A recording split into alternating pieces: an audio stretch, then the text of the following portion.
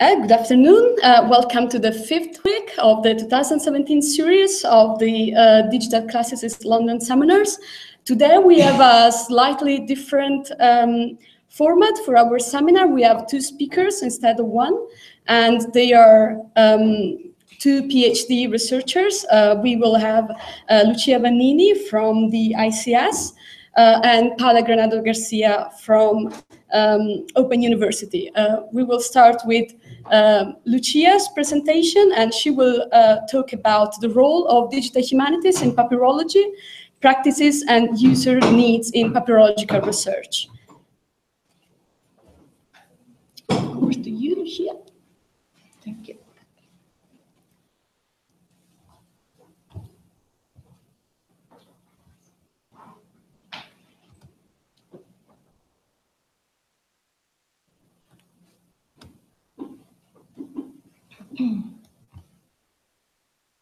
A still debated problem in digital humanities is the sparse acceptance in humanities scholarship of many of the numerous existing digital resources. It has been demonstrated that this availability of resources is not matched by a wide adoption from practicing scholars. Although they show a deep interest in these projects, they eventually prefer to resort to generic information material, like catalogs or libraries, rather than to the wide range of resources currently available online, which can provide new methods to analyze, visualize, and think about source material. This marginal usage of digital tools and services rose the question of whether tool builders are carrying out studies on user needs and using methods to verify the adoption of these resources. Inquiries have shown that only a small part of tool developers verified the actual use of their products and asked the user for feedback. In recent years, however, digital humanists have begun to bridge the gap in studies on user needs and on usability of humanities resources. Many of these studies have focused on the evaluation of digital libraries, like for classics, the Perseus digital library, the Digital Latin Library, and other case studies for classics concern infrastructure for the use of the open data methods, such as Pelagios, two linguistic tools, the English to Greek and Latin word search, and the Greek and Latin morphological analysis, both provided by Perseus, and a study by Laura Loser on the audiences of epigraphical editions and how their needs can be met when we create digital editions. Within this context of the diffusion of user studies for humanities and classics, I am focusing in my PhD dissertation on user needs in a discipline of the ancient world for which this kind of research has not been conducted yet, papyrology, the study of ancient books and private documents found in archaeological excavations, rather than handed down to us through the medieval transmission. I will now illustrate the methods I have chosen for collecting data on the use of digital papyrological resources by papyrologists and other researchers of classics. And I will then focus on the first results I have gathered, that is, those from 18 interviews. Interviewees belong to different universities: Leuven, Heidelberg, Liverpool, Florence, and Naples. They are PhD students, postdoc researchers, research assistants, and university teachers. As well as through interviews, I am collecting data through user observation, and I have planned the use of a questionnaire. As each method presents both advantages and weak points, using a combination of them is recommended in user experience research. I am using interviews because they allow for an in-depth discussion on a topic. They mostly focus on user experience, as users' point of view should be elicited from the actions they actually carry out while using the resources, rather than from general opinions. However, interviews do not take place while users are working, while they are actually using a resource. That is why it is important to carry out user observations as well, which consists in directly observing researchers' behavior while they perform some tasks and while they think aloud to explain their choices. Although this method does not enable to delve deeply into an issue because the observer must not start discussing or interfere, it provides the most reliable information on how people use a resource during their activities. A questionnaire is instead a method that allows reaching a higher number of people. Therefore, as much as it does not allow for a discussion and is not carried out at a time when one is using a resource, it is useful to obtain quantitative results for statistical analysis. The interviews conducted so far highlighted that the behavior of users of digital papyrological resources mirrors the one of humanities scholars, pinpointed in user studies. The most used digital collections and tools are the Papyrological Navigator on papyri.info and Trismegistos for documentary papyri, and the Leuven database of ancient books, and the Mertensbach 3 for literary papyri. They are used to find the bibliographical information, images of papyri, or to search for words or specific kinds of primary sources, allowing users to work from home or any way to find quickly bibliography which is not near at hand. In other words, digital resources help them in that they speed up their search for information, their existing practices, but new research methodologies are not being adopted for visualizing or analyzing in new ways their data. Two interviewees expressed this concept clearly. I'm quoting, "The things I do would be technically possible with traditional resources as well, but it would take me much more time. Instead, through digital resources, I can find a papyrus very quickly, or I can find all the papyri in the Ptolemaic archive by just entering Ptolemaic archive on Trismegistos. By using digital resources, I go a lot faster, can work from home, and can look at images." An archaeologist specialized in ostraca says, when asked what the advantages for her research are, "Ostraca have been re-edited many times. Therefore, they have many edition numbers. But now I only need to enter one of these numbers and I get all the correspondences between the editions, which is far quicker than browsing the printed books. So my work becomes lighter." This is true also from the point of view of the search for parallels, for instance, of texts on the same topic. But even once you found your material so quickly, you need to carry out your research yourself all the same. In a more limited number of cases, databases are used to do statistics, for example, on the publication of different kinds of ostraca by means of combined search of the material pottery with the provenance or a historical period or else a language like Aramaic. There is a very limited use of an innovative method like social network analysis, which is illustrated in Trismegistos network, one of the subsets of the Trismegistos platform for the study of ancient texts. A series of articles and blog posts from the Trismegistos team has illustrated how social network analysis enables to study relations between people or places attested in papyri and inscriptions. However, this advanced methodology has not been adopted outside the Trismegistos team in Leuven, and an interviewee stated that it requires skills that are too technical and take too much time to be learned. And another researcher, while looking at a graph provided in the record of a text in Trismegistos, said it was too difficult to understand even what it was.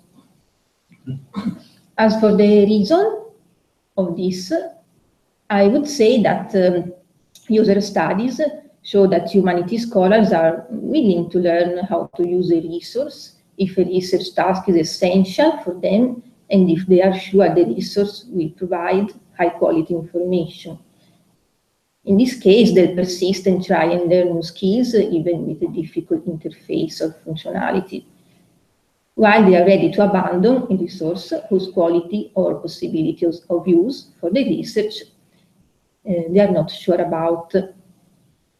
In this case, in my view, there is a problem of communication between Trismegistos network and the users because of the separation between this database and the others in Trismegistos. While in Trismegistos network database, there are several examples of the use of social network analysis. Only few graphs can be found in the other databases of texts, places, or people. And these graphs should have a wider explanation with no need to go to the other network database. We now move to see what features users cannot find in the current development of papyrological resources and would like to see implemented in future plans. One of the most mentioned need is the one for a greater accuracy, both in the text of papyri and in the metadata. For examples about texts, a researcher remarked on the lack of division into lines for all the texts. This happens in the Ravenna papyri and the tablets Albertini on the papyrological navigator. About metadata, the same person found conflicting and generic information in the records of the papyri. I'm quoting again. In Trismegistos, at the beginning, you think that the dating like 175 to 125 is the one actually assigned by the scholars. It looks like a real dating. Only later you understand that it is a convention requested by the database system for rewarding end of the 2nd century, beginning of the 3rd century, which would be clearer. Moreover, I'm still quoting, many abbreviations of editions where a papyrus is cited are unclear, as they are cited in many different ways. Resources need more uniformity in the way texts are presented. Some records are super detailed, while others are not at all, as there is only the text. There is a great disparity within the same website. This happens with Trismegistos and papyri.info. And similarly, another interviewee stated, often in databases, but not in papyri.info, you find a photo without a metric scale and dimensions. Therefore, I need to go and see the original, traveling a lot. One more problem is the frequent lack of indication about the material, in that the information only reads pottery. There should be a more accurate treatment of the material. As a response to my question on whether this is a problem of printed editions too, she answers, it is, but she adds, I understand the databases make digital what was printed, but it is like chasing one's tail, as one goes on always doing in the same way, and we do not progress. As it emerges, there is a need for the same accuracy as one can find in printed editions, or if this were too generic, users expect digital resources copy of the source material, but that digitization is also an occasion for an improvement. The need for philological accuracy also emerges from users' appreciation of resources that are accurate and are in continuity with existing tools, with which one has been taught to study.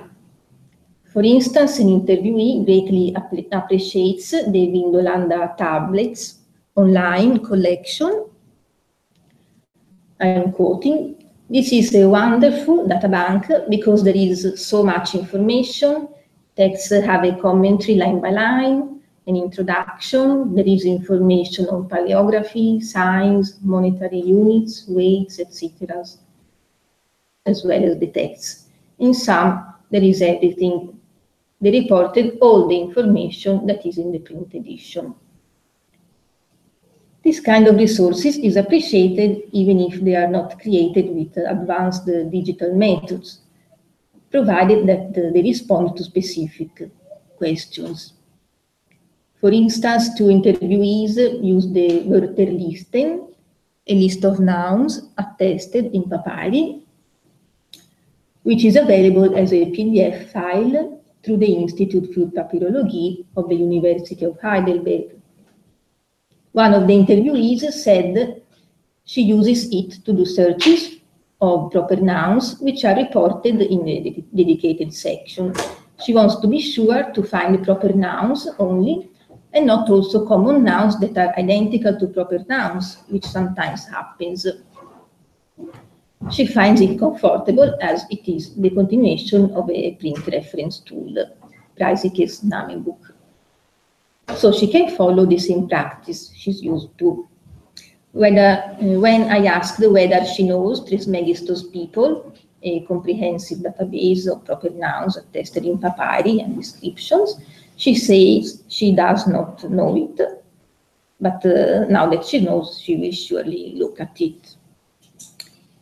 And this example illustrates how a better communication to inform scholars of the existence of the new resources is needed.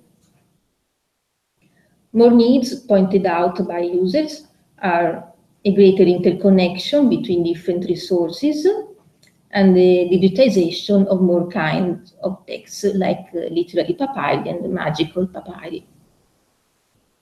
In conclusion, I think what emerges from these interviews and the examples reported is that user needs for papyrological resources are overall not different from those pinpointed in user studies for humanities scholars in general. They are critical about both printed and digital resources, have models to evaluate them.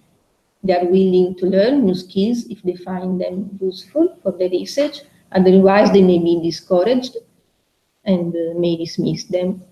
They give up searching as soon as they have sufficient information rather than doing more complex searches to have complete results. And papyrologists also share with classical philologists the needs for philological accuracy that has been required for electronic resources like the TLG too. We can, however, see how digital resources are taking into consideration this need and are changing accordingly with the introduction of a philological apparatus in the papyrological navigator and in the recently developed digital corpus of literary papyri. The latter is also attempting to bridge a gap in the digitization of this type of texts as demanded by scholars. In addition to this, I think it would be important that resources clearly state what their aim is to help bridge the expectation gap among scholars who sometimes believe tools are capable of more than they are, another common problem identified in user studies in digital humanities. Databases should inform clearly about their main aim and the possibilities allowed for one research. For example, the main goal of the papyrological navigator is providing the text of the papyri, or for Trismegistus, providing the metadata to allow for several kinds of searches, statistics, or reuse of the material for other projects.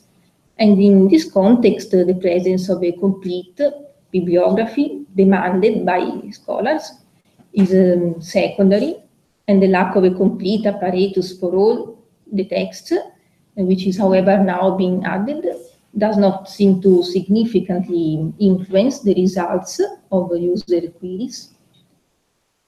And it is anyway crucial that more user studies are conducted and for different disciplines of the ancient world to have a more complete picture of user needs in all the stages of the development of the resources, not only after their implementation, but ideally also before and during the process of the implementation itself, to avoid erroneous perceptions of how a resource will be used in the real life or work activities. Thank you.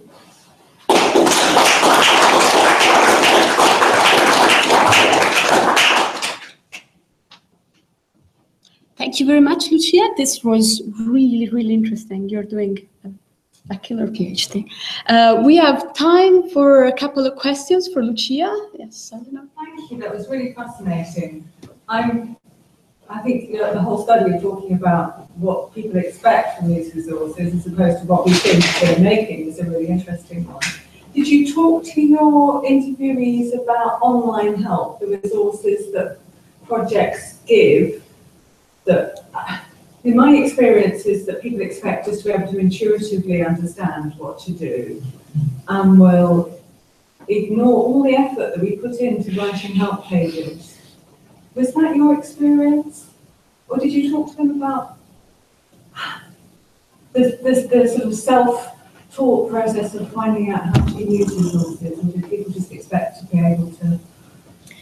Yes, for example, in user observations during a workshop, my impression was that the help page, the documentation page for the papyrological editor, in this case, well, users didn't look too much at it.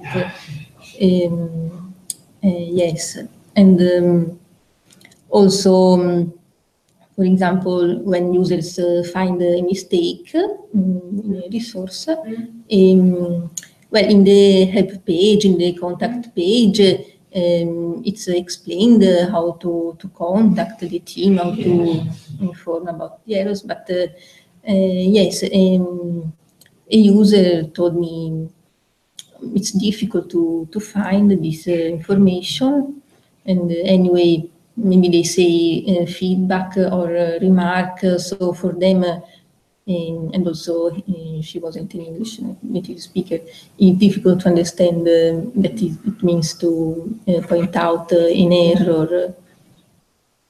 That's what I've been asking so far. It's a bit chicken and eggs because help pages are usually really terrible. So people don't expect, I mean, not necessarily more particular one, but in general, we know help is a matter of issue. Help is really difficult to write because you're writing for so many different ranges of expertise. And you've also got that problem that people don't want to spend that much time reading on the screen. Yeah. So also, it may be difficult to find. Yeah, it's useful backup for personal support because you can point to bits. Maybe you don't want to read the entire help to find exactly the problem that you are having. So you should have some structure to help. Yeah. To find it, yeah. It's a big problem, I think. I don't think you've got it right yet, anyway. Do they have user forums attached? Because that's a slightly better way to solve it. Or you just bang the question in. Are our user groups big enough to support that? Would be nice. Just to leave it to the community to solve their own problem.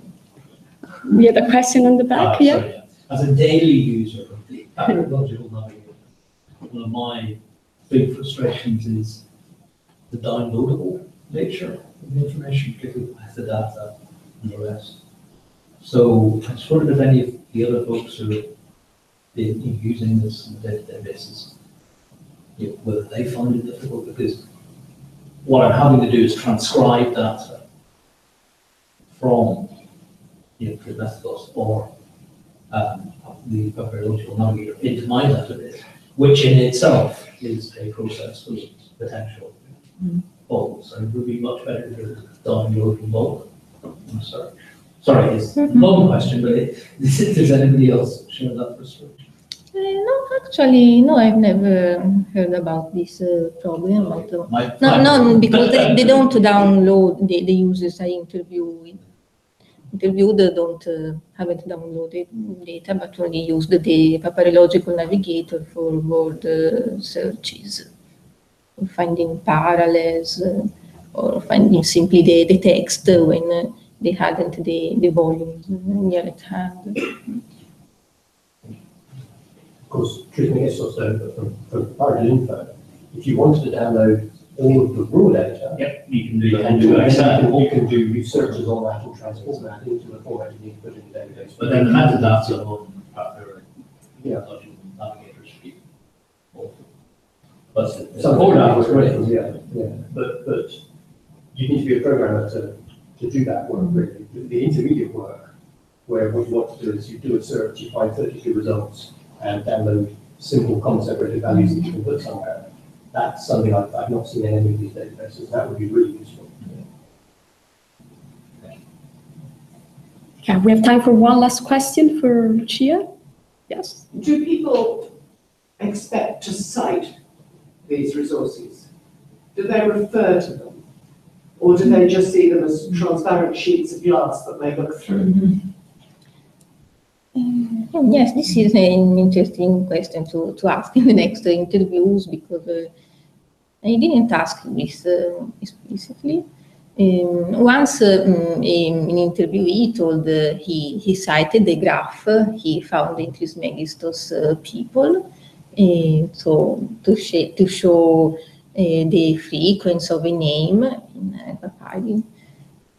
But because he was working with Klaas Worp, a papyrologist in Leiden, and he suggested him to look at Trismegistos people, to use this graph. Yes, otherwise he didn't know about this. This was what pushed him to also to cite. Yes, we didn't talk about it.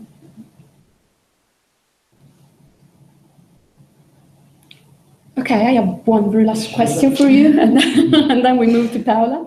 And is in your experience, how open are the creators of these online resources to modify something in their structure, in their help page, after receiving users' feedback?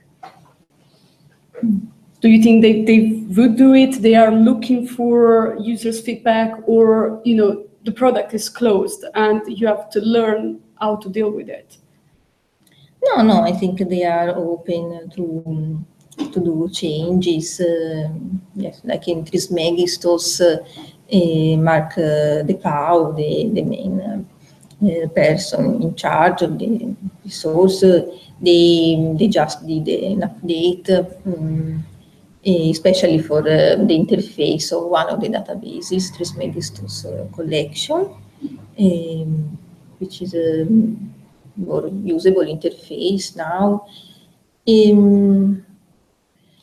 Yes, on the other hand, I think these changes that there are also in other resources, yes, maybe the feedback from the users, yes, there is the lack of communication. There are changes, yes, maybe according to what they expect, what they think is better, but yes, I think there is this lack of communication on both sides, because also users told me, yes, I saw there was a mistake, but for me it was extra work to communicate it. Yes, or but I don't like this resource, so I don't want to even to communicate this. So on both sides there are yes, problems. Oh, thank you very much, Lucia. We might have some time for more questions later.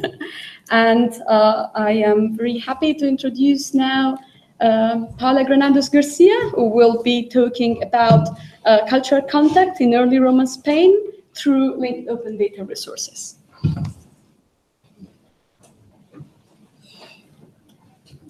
Here. Yes. And here. That's your presentation. Great.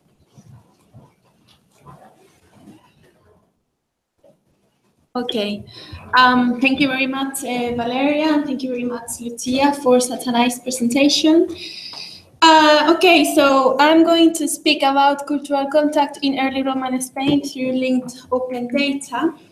And I could spend a long time speaking about cultural contact and the long tradition that this concept has in disciplines such as anthropology, ethnography, and so on. Nevertheless, it's Friday afternoon, and digital classicist seminars this summer are focused on the user needs and the impediments that us as classicists and archaeologists can find in the application of digital technologies to our research.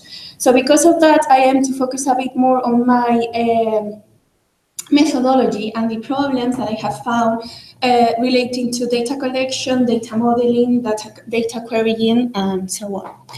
So, very briefly, what is cultural contact? Well, cultural contact has been, refers to the interaction between at least two communities that come from different ethnic or cultural backgrounds, usually leading to change in both systems. One of the products of this change can be the diffusion and the assimilation of cultural influences and cultural traits. What needs to be emphasized here is that the results of this cultural change are not only experienced by the community who perceives these influences, but also by the community who promotes this diffusion. And this seems to be a bit ignored in traditional scholarship. So this is very interesting, especially in the case of Spain, because we have no archaeological evidence of Roman peoples in the peninsula before the Second Punic War. We know that there were two Greek colonies in the northeast, in Emporio and Rhodes, and there were several, but two main Carthaginian settlements in Saguntum and Cartago Nova. So, Carthaginians come to the peninsula before the Second Punic War to recruit troops and coins in order to get ready to the war. And in order to avoid this threat and to defeat Carthaginian army, Romans come to the peninsula and the war starts. After they come in the 218 BC, they keep spreading their influence over the peninsula until 19 BC when the conquest is finished. And this is very roughly the three zones of control over this time. This is very important. Well, it's interesting because when Romans come to the peninsula, many scholars have argued that they don't have a defined colonizing program. So what they did was to kind of looked at the prefixed and pre-existing habits of the communities and tried to behave in consequence to adapt themselves to that. So where can cultural contact be perceived? Well, if we wanted to study cultural contact nowadays, it would be relatively easy to run a comparative study and interview people and see what kind of phenomena can we see, such as cultural shock or other processes. But we cannot interview Romans and Iberians and ask them what they felt. So because of this, if we want to study cultural contact in antiquity, we need to look at both archaeological evidence and material culture or literary evidence. A lot of work has been done on literary evidence, especially in Spain, and the Roman perception of the conquest. So because of that, I am especially interested in material culture and the archaeological record of the peninsula. And I'm going to look at it through four main indices, which are the settlements. This is the architectural and urbanistic remains, the epigraphy, so the inscriptions, numismatics, which are coins and mints, the production spot of the coins, and sculpture, iconography and influences in the style, in the manufacture, and so on. So, settlements. Where can we perceive cultural contact and how can we perceive cultural contact in settlements? Where we can look at the number, if this increases or decreases, the urbanism and the organization, the architecture, if they introduce new materials or new ways of construction, such as, for example, tegulae or in materials and so on. The evolution of the settlement and the name. The name is a especially interesting feature, which is already being recorded in gazetteers, because after the Roman arrival, many places changed their name, and people need to get used to the new name that their houses or their communities have. And this is being recorded in gazetteers following this data model. So we have a place A that has a name 1, which belongs to a time span, name 2, which belongs to another time span, and this is how they record it. And this is a good example from Pleiades Gazetteer of the Spanish place of Osuna in the south of the peninsula, which is recorded with 3 names. So we have Osuna, which is the modern name, Urso, which was the Iberian name, and Colonia Genitiva Julia, which was the Roman name. So if I told my mom, I'm going to Colonia Genitiva Julia, she wouldn't understand what I'm talking about. But if I said Osuna, she would know what I mean. Regarding the epigraphy, the same, we can look at the number of inscriptions, if this decrease or increase, in which language, the fine spot, the material, the content. And the language is in fact one of my favorite features, because if we look at this, these are 2 drawings of 2 funerary inscriptions from Tarraco in the north of Spain. They were made in the 19th century, but the scriptures are now lost. And if we transcribe this to a language that we can actually read, the first one reads, Aretaque, atimbelauer, anitarskar, fulvialinte aria. Aretaque is the Iberian formula for ec es situs, in Latin, so here is buried. Then atimbelauer and anitarskar are the names of the people who are buried, and fulvialinte aria is the name of the person who paid for this tomb. So this is very interesting in terms of cultural contact, because it is a bilingual inscription, but it's also very interesting in terms of identity, because why would you record your name in the working language, which was Latin, while recording the name of the people who have that in their original or the language of their ancestors? This has many implications in such terms, and it's very interesting to look at this as well. And this is another example of another bilingual inscription.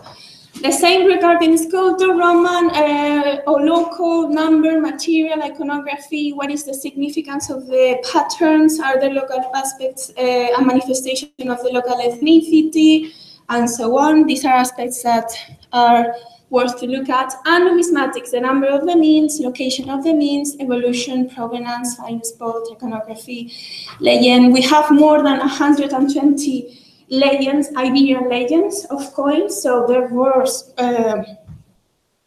coins.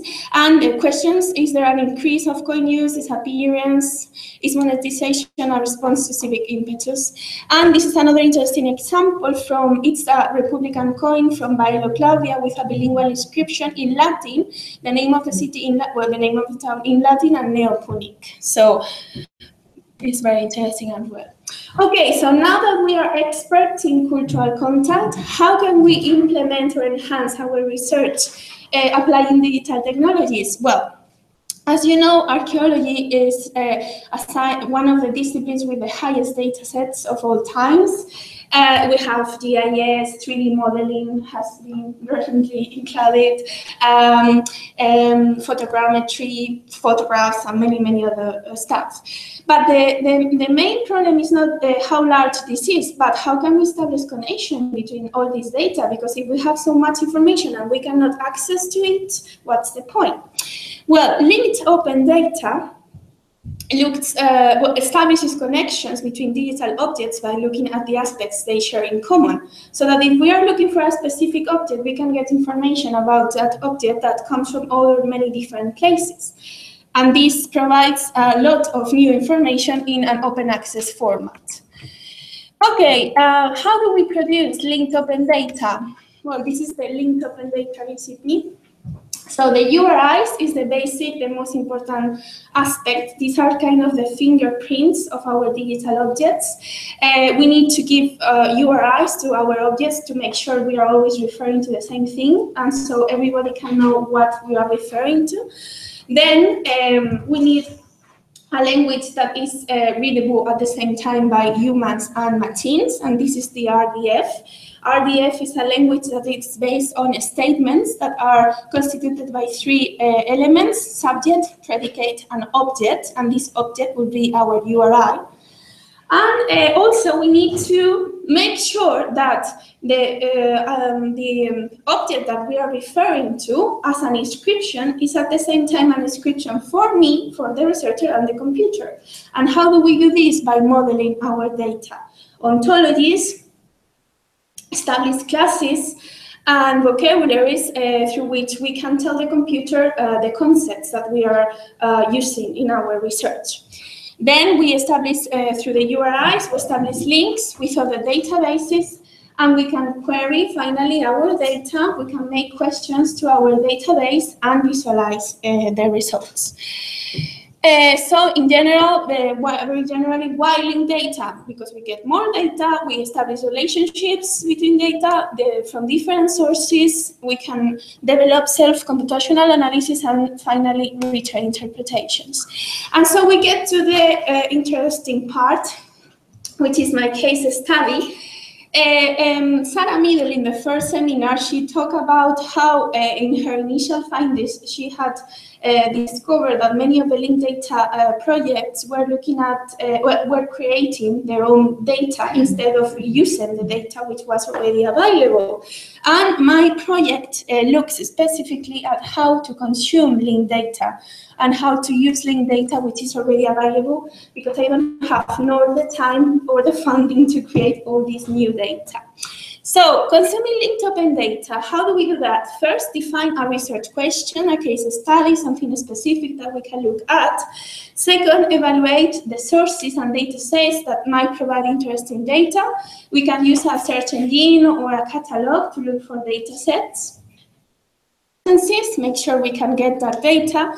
Establish consumption patterns. This seems very complicated, but it's just to decide what data you're going to collect and declare it. Manage alignment, matching different vocabularies, and create linked data applications to serve users. This is not compulsory, I'm not doing that, but you can do that. You can create interfaces and allow people to look at your data as well. These are the data sets that I am looking at: Arachne, Europeana, Epigraphic Database, Heidelberg, Nomisma, Mantis, Pelagius Annotations, and so on. And now I'm going to speak about some of the problems that I have found when collecting the data from some of these data sets, the main ones that I have already looked at.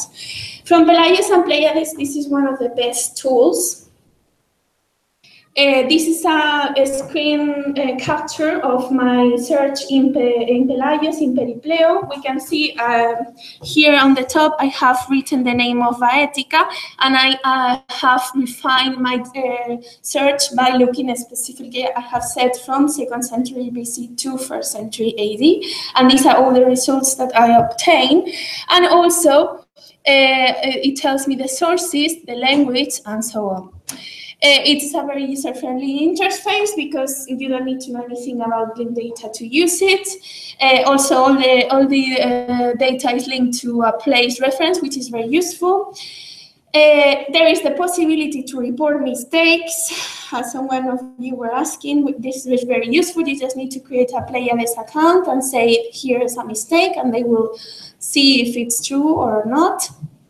And then it has two interesting tools, which is Peripleo and Recogito. Peripleo is this one here, and Recobrito allows you to create annotations in the form of linked data, which is also very useful because if you see a gap in your data, you can actually include that data, and you don't need to know how to program or how to do complicated things. You can do a RDF download from Pleiades. You can download your data from Pleiades. There is an API. The only thing that I have found is that there is no Sparkle endpoint, so you cannot export filter RDF, is the only thing. But there are other ways to do this if you know how to program. Then AV8, the same. You can do both downloads. There is an API which returns JSON. There is the possibility of to filter the data. There is a Sparkle endpoint. You can also download the data in CSV. And it uses vocabularies from Eagle and Nomisma, which is actually very useful because these are two of the data sets that I am also looking at. And finally, Nomisma. This is one of my favorite ones. because it has an Sparkle endpoint, so you can query the data, you can extract the data in RDF or CSV or JSON or many other formats. It has information about Roman and pre-Roman means, and the only problem with my research is that the means are not dated. So I cannot run queries on pre-Roman and Roman means. I can just obtain all the means. This is a map that I have done. So I queried the data, I queried the data set in Sparkle. I ran a query asking for the means in the province of Baetica, and I got a list of all the means, and with that I produced a map. What's the problem? I don't know what of these means were before, were Iberians or were Roman or the date, or the date of this, the period of these means. And that's what I am looking at the moment. How can I add dates and how can I query dates in Sparkle? And so once we have collected all your data, you go to the next step, model your data. So choose ontologies and vocabularies that can include the concepts that you are using in your research. CRM is the main or more complete ontology for cultural heritage. However, this is my too complex project for my small research. So that is why I'm not using CRM, but I am using a smaller and more specific ontologies that have been expanded, like the eGet vocabulary, which has types of material culture, inscriptions, and the material of the inscriptions, and so on. And also the Nomisma ontology. What's the problem? That these ontologies do not have any type of reference to cultural contact. They don't speak about bilingualism or inscriptions that are written in two languages, or concepts such as colonial context are not defined.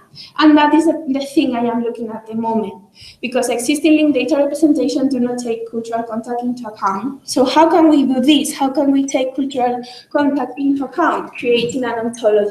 And I have created my Cuckoo ontology, because it's cultural contact ontology. And this is a drawing, an example of how we could model a statue, which is a statue A, coming from El Cerro de los Santos, which is is a colonial context, and has two inscriptions. One inscription is in Iberian, and another inscription is in Latin. So using models such as this, we could try to model cultural contact in the material record, and we could also expand this ontology. We could speak about what type of Iberian is this, because there were 30 Iberians, it was Iberian from the south. We could speak about what type of Latin is this inscription, if it is earlier or later, or so on. And finally, future work. I am going to the Digital Humanities Summer School this summer, and there I hope to acquire more technical skills to be able to develop further queries on Baetica and maybe Tarraconensis. I aim to aggregate and normalize data from museums and other datasets if I need to, if I find regarding the gaps I have found in the data. Develop my ontology, publish my data once it is modeled and in RDF. Develop a full evaluation of the results, and of course compare with already existing research on cultural contact and see what are the results of my research. And this is all. Thank you very much for your attention.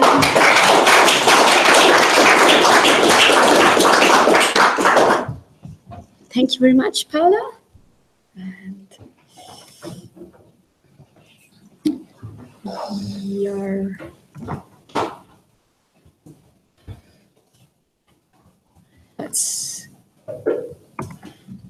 okay. Up, Sherry? Great, that's what I was looking for. Thank you. And let's go here. Okay, thank you very much, Paula. So I see already one hand raised for Paula. Thank you very much. It was an excellent presentation. I have a question about your indices. You chose the four that you chose. I'm wondering what made you select those, and where is pottery in your material culture? Very good question. Of course, when I was looking at these indices, I wanted to include pottery. The problem with pottery is that there isn't any data set with the linked open that follows linked open data standards with data from Spain. Okay, so it needed to fulfill all these requirements. But yeah, but I am looking into that still, and I would look to do it. But if I include pottery data from other data sets, I might need to integrate all that data from myself to make it into RDF and to include it in my project. So maybe yes, I would love to. I know, but yes. Any more questions? Yeah, you may. I was interested, one very obvious thing is place names. Yes.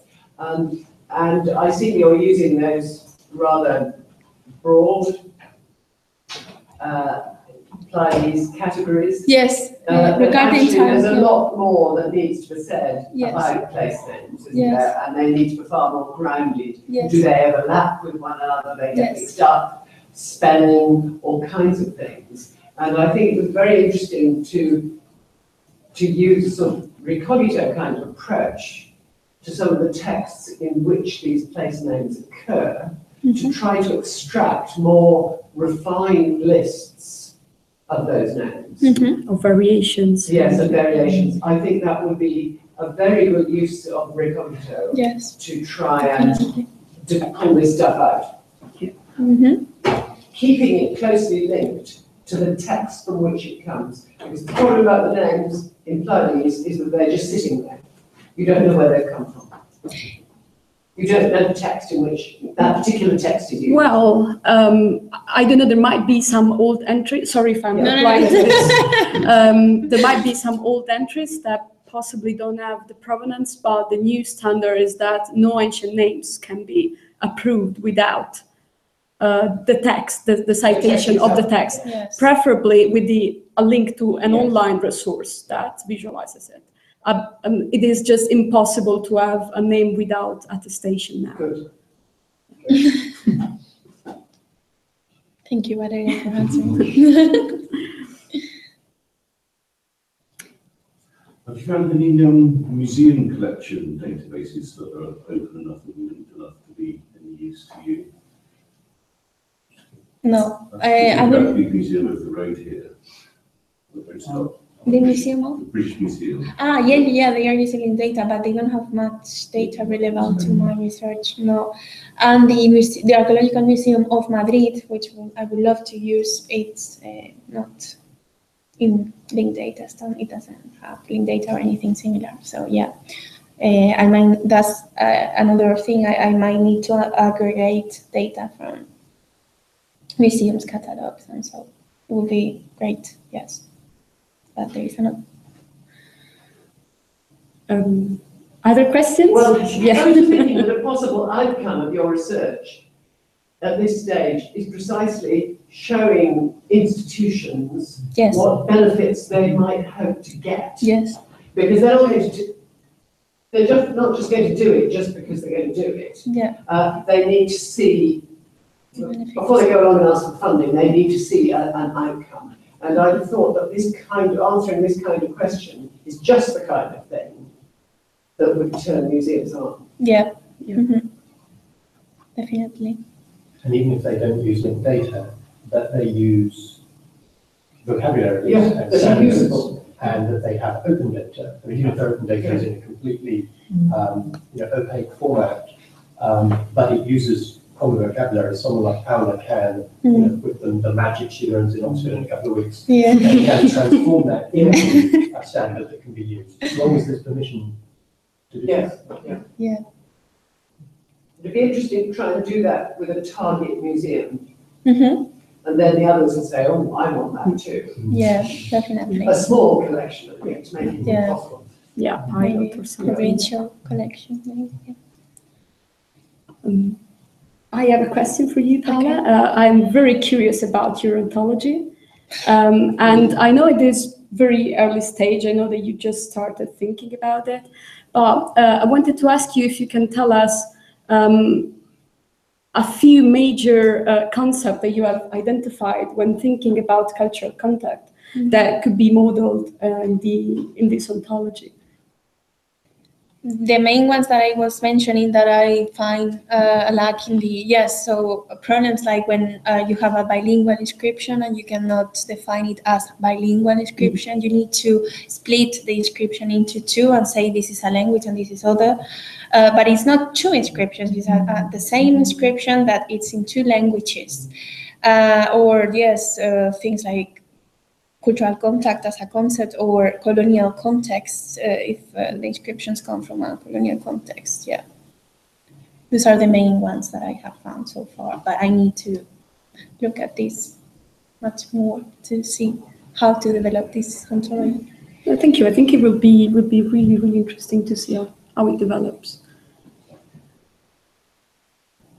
I think the possibilities of the ontology development are very interesting, because most of these ontologies are very straightforward in terms of has colour, blue, problem solved. You've got different kind of problems there. You've got sort of all this fuzziness of sort of have you been talking to a puny person recently kind of ontology, or have you been talking to that nasty Roman who came from somewhere else and beat you up?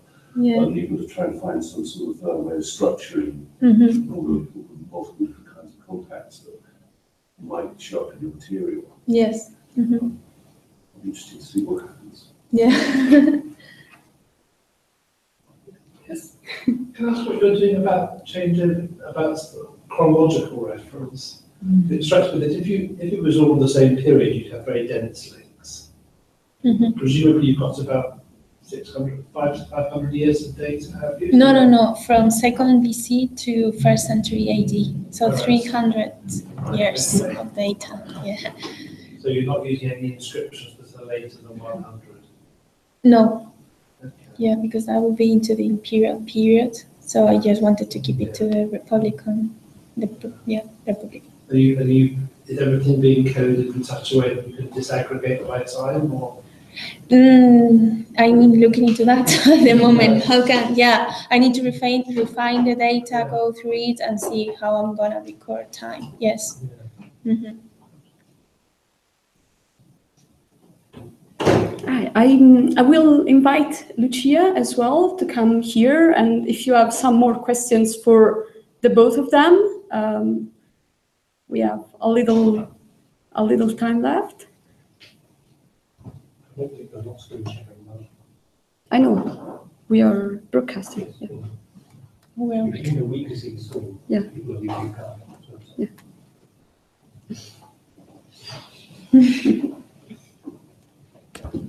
So, any final questions for our speakers, or we shall give them the first glass of wine?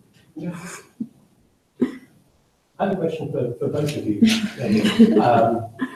It's maybe too simple a question, but have you found that you're asking any questions about your data resources or about your research resources that the creators of those resources clearly haven't asked, or that if you've spoken to the creators that they were surprised that you asked? Are you looking at the data in any way that's different from how the creators of that data are looking at the data?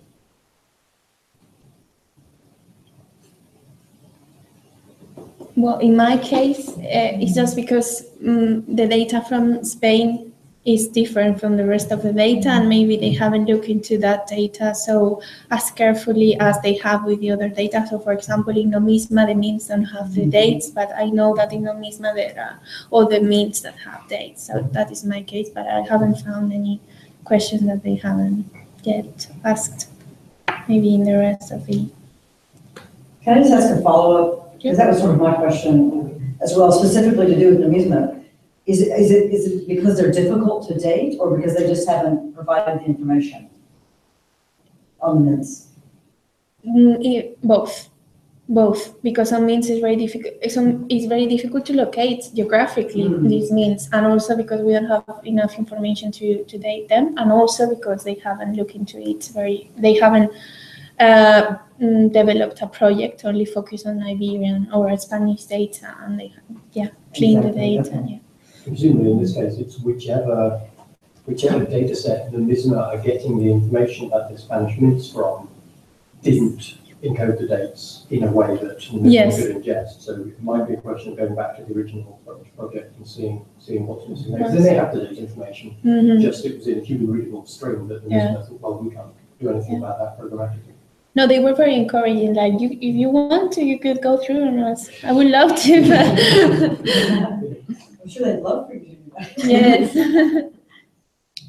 Yes, for me, maybe it's that for my research I need to look at the usability of resources from the more general point of view, and wider point of view of usability of resources for other disciplines too, and in our fields, even out of humanities fields. So I need to apply the rules, so to say, of usability for building more usable interfaces for websites in general. I need to apply this for papyrological resources, and maybe this hasn't been done yet. Yes.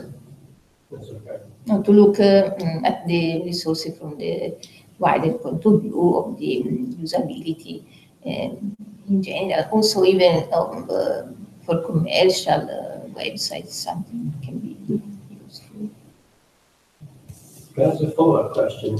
Have you asked any questions that your interviewees were surprised by, that they hadn't thought about before?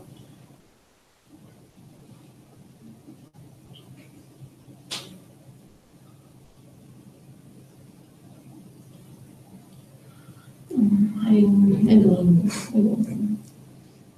know. I think not specific question, but maybe in general the method, it was unusual, the method of interviewing people rather than judging by oneself according to some criteria in abstract.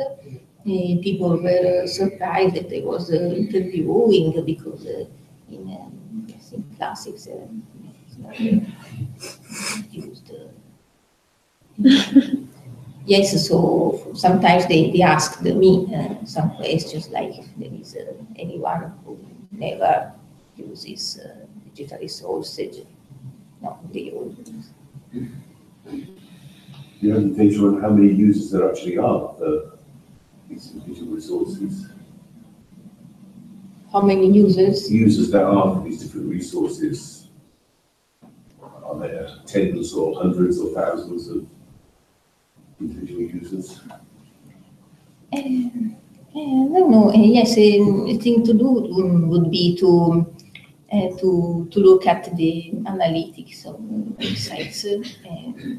In fact, I wanted to ask the developers of tools if I can access the analytics to know more precisely how many users there are and what pages of resources they focus. It might be interesting to find out what they actually do as opposed to what they say they do as well. Yes, because of memory can fail. Yes, that's why it's also important to do the user observation, which is, however, limited certain time necessary. So it would be useful too. It would be interesting and relatively simple, I think, to get a graph of increase of use over time, because that's the other thing. Are over the last X years, however far it info, how long is that? 8 years, 10 years. What does that graph look like? Or does it stay, did it go to a certain point and stop? Because I think that's something we really need to know, and it's really difficult to find. And but also, because of your dissemination of information point, how do people find out? Can you see? Somebody writes an article and suddenly there's much more use. It's really useful to know about that. But I was also thinking about you as a user. you're an example of a user using Numisma and wanting to ask a question which, for whatever reason, it isn't answering, because actually all of these resources only answer some questions. And I think it's very interesting to know what you're finding out about the gap between expectation and experience. This idea that somehow if I use an online resource, it will magically resolve every problem I've ever had. And the minute it doesn't, oh, this is useless, I can't use it at all. And I don't know whether you've asked about expectations, disappointment. Did it do what you expected? Did you ask that question? Is that one of your... Yes. Did you get that feeling? Yes, if they're generally satisfied, if resources meet their expectations, yes, and now you focused a lot on the problem, but now users always say that generally speaking they are satisfied with digital resources. Yes. Charlotte, and I can answer some of your questions about user growth on ORAC, I think you said, in the last 10 years. It's really uneven over the year. But you can also see the difference. Actually, there's a surprisingly small proportion of expert users. A huge number of people come across digital resources just through Google search and other things. And you can see when you map them geographically that they're coming from all sorts of places that you know don't have specialist university departments. There are just too many of them all to be experts anyway. So it's perhaps 80 to 20 sort of general public interested people coming in, and then there's 20% not that. There's a kind of core serious heavy user base. So yes, with the peak in the autumn and then in after Easter, we move down to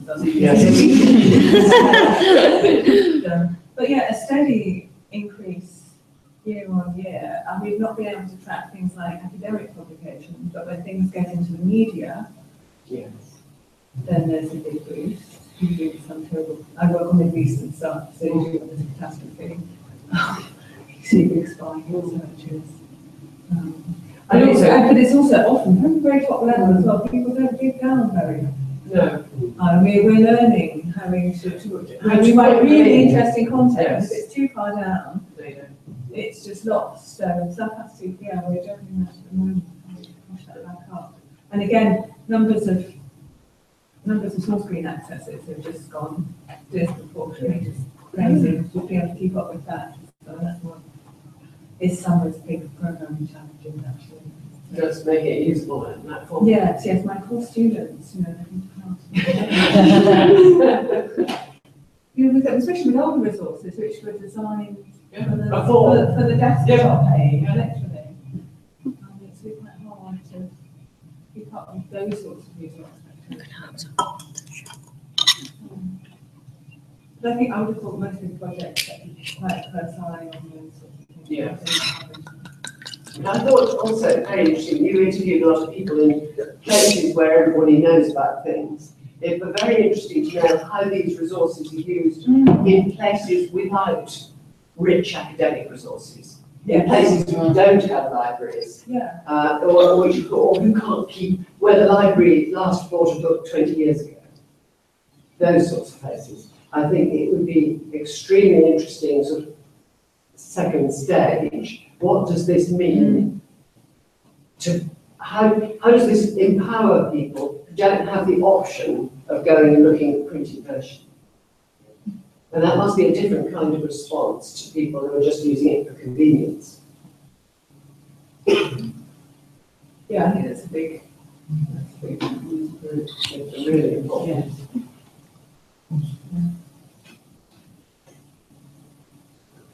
Was there another question at the back of the room? No, sorry. Well, then let's say thank you again to Lucia and Paula for two very, very interesting presentations. And just a brief reminder that next week, on July the 7th, we will have Elisa Nuri from King's College London talking about collation visualization, helping users to explore collated manuscripts. Thank you for following this seminar, and see you next week.